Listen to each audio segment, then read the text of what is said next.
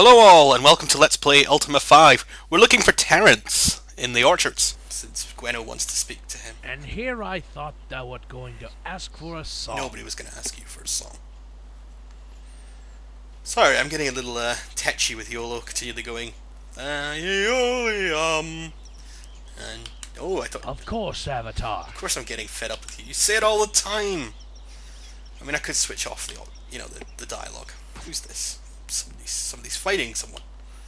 Okay, let's carry on exploring. Where's the orchard? She said it was the northeast, didn't she? That's the graveyard? Probably not. Here it is, the Royal Orchard.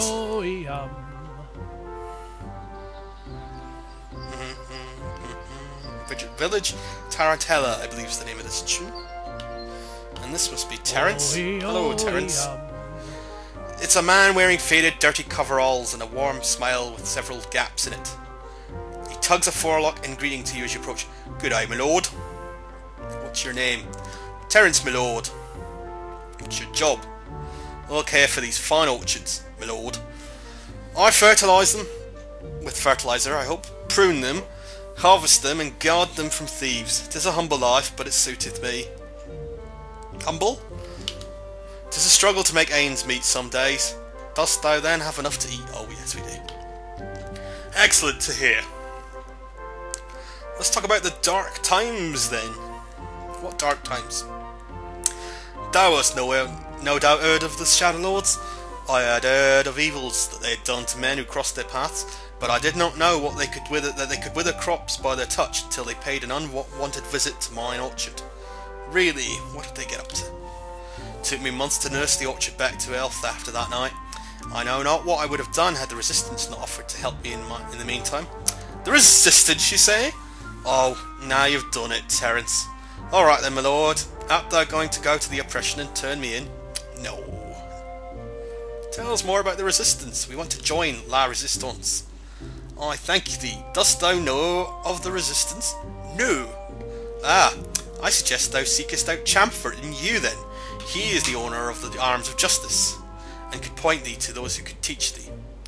Why, thank thee, but Lord British said he has tasted no finer fruits in all of Britannia. But the work is hard. 'Tis even harder in these dark times. Yes, I know. You want me to ask about the dark times, don't you? He was not just a king of the people, my lord. He was a king of our hearts. I mean, he made a point to take long walks with me in the orchard, keeping a close eye on the state of the trees and the land here, always asking me questions about the effects of the latest drought or flood on the trees. No, he was a king of the land, and he will be sorely missed. I think they're going for the Arthurian connection here. You know, the land. We get more than our share of hungry birds and thieving scoundrel children. But I look on it as a compliment. To have so many who wish to steal the fruits of my labour, I must be doing well in my duties. Aye? Alright, tell me about the children. Aye, scoundrels! They are right to call me the boogeyman. Anyway, I always seem to know just where and how they are sneaking in. One would think that I had been the same when I was a child. Alright, goodbye. Safe journeys, my lord. Okay. Well, Gweno didn't say anything there. Okay, well, I thought she might have had something to say. But obviously that was a clue to get me to go and talk to him so I could find out about La Resistance. Just give me a moment. Oh, somebody shoot him. Okay. Hey, it's a kid. Hello, kitty. Perhaps a verse. And here I thought thou wert going to ask for a song. Avatar must be closer to talk. YOLO, no speaky English. Of course, Avatar. Come back. Good grief. We just want to talk to you. You see a small, wild-haired young girl with red-rimmed eyes. What? What's your name? The girl shrugs, not bothering to keep eye contact. Gweno steps forward, crouching before the girl. Shivan, what's the matter? They'll come back. They always come back. She begins to sway. I want to talk about Sylvie about Shivan. I've been meaning to. Okay, we're just going to replay that dialogue. So you're called Shivan, are you? Make them go away. The hoods. I see dead people. I will show thee something. The girl glances about to make sure no eyes are about, then reaches into a pocket under the arm of her nightgown. She's wearing a nightgown during the day? She shows you some sketches. With a dark sea at the bottom and a town before a castle, it is apparently Brittany Bay. Castle Britannia stands much larger than proper scale, taking up half the page. But above Britain is what appears to be a black smudge. Then she has marked 2 red dots that resemble eyes in the midst of it. This is where I go, she says, pointing at the castle. To the king's house. This is why I go. She continues, pointing at the red-eyed shadow shape. There are 3, Avatar. You have to make them go away. Do you know what else? No. The king's house is safe, but there is a bad man inside. I've seen him at night, when he leaves a light on. She abruptly folds up her paper and tucks it back into her pocket, and waves her hand in a quick beckon. As you bend to meet her, she cups your face in both hands and kisses your cheek. A tear collects in the corner of Shivan's eye, but she raises a grimy hand to pluck it free. She smiles suddenly, a child bright with playful hope, but an instant later her face falls and she looks down, withdrawing into herself. Okay, she sees dead people. What's your job anyway? Ask Mummy. Shivan, what's the matter? They'll come back. They always come back. Okay. Who's your mummy? Mummy makes clothes. This is Sylvie's daughter, Iolo offers. Perhaps we should speak to her and not trouble the child. Okay. That's a bit disturbing that this kid is seeing dead people. Where's the tailor? Where's the tailor, Iolo? Why don't you tell me? Why do I always have to stumble around looking for things?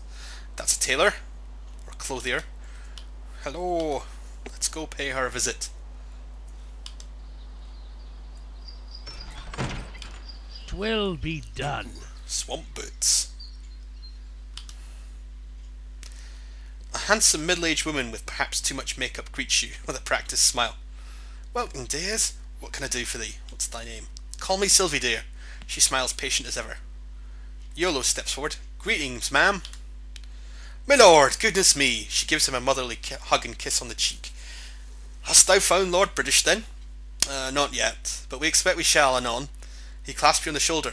The Avatar has returned, and though I trust thee to be careful of whom thou tellest of this. The Avatar? Well, this is certainly of great import, that thou hast brought the Avatar into Britain town. I am no fortune teller, so I cannot say whether it's a good or a bad omen. Aye, and don't ask me why I'm risking my life for the Avatar, Gwenno pipes up, for I'll only say it is a foolish question. Sylvie hesitates only briefly before laughing and embracing Gwenno. We all do what we must, child. Try to keep thyself safe. Look, I really need to speak to you about your rather mentally disturbed daughter. Only just turned 6. I bring her to work with me most of the time, as I have yet to find a proper school for her, but I confess that she doth wander off from time to time. She was such a sweet babe, but recently she breaks off. I beg thy pardon, Sylvie, but Shivan is not my daughter. But I'm concerned for her. What dost thou mean, Gwenno? That I cannot care for my own daughter? No, that's not what I mean. Thou makest too much of our sensibilities. The Avatar asked about Shivan, and I am merely echoing the question. What's troubling her? Oh, I wish I knew. Oh, bless me, I do not wish I knew. She will not tell me. I only noticed the change in her shortly after Lord British was reported missing. I can only assume she misses him terribly, as we all do. Shivan used to draw pictures, but one day she took them all away, and I heard tell of her tearing them to bits and casting them into the bay. I've not seen her draw since. Perhaps you could help her, Avatar. I know thou canst, if it's in anyone's power to find Lord British and put all our hearts at ease. Let's talk about recently. She frightens easily, and speaks of horrible dreams, my lord. I wish I could take them away from her, but I shall not trouble thee with such talk. Thou canst merely find her if thou call her by name. Call me Sylvie, dear. Besides running a clothing shop, thou meanest? Why, I only do what I can to keep Britain town from flying apart, and 'tis a lot, between my 2 children and my friends, that thou art in the presence of a viceroy. A viceroy? I did not mean it seriously. Idle spin of a silk spinner. Our Lord Mayor he does his job, and I do mine. Well, let's talk about this Mayor. I have held my tongue on matters of state, but 'tis a common view that we are better off with Lord British, not only because he ruled from the heart of the lands, rather than off in the sea somewhere. Lord Petter is a compassionate man. Okay, let's have a look at her shop. She's selling clothes. Okay. Well, we've investigated the disturbed child, and I guess we have to free Lord British if we're going to do anything about that. So, let's take a break, and we'll resume shortly.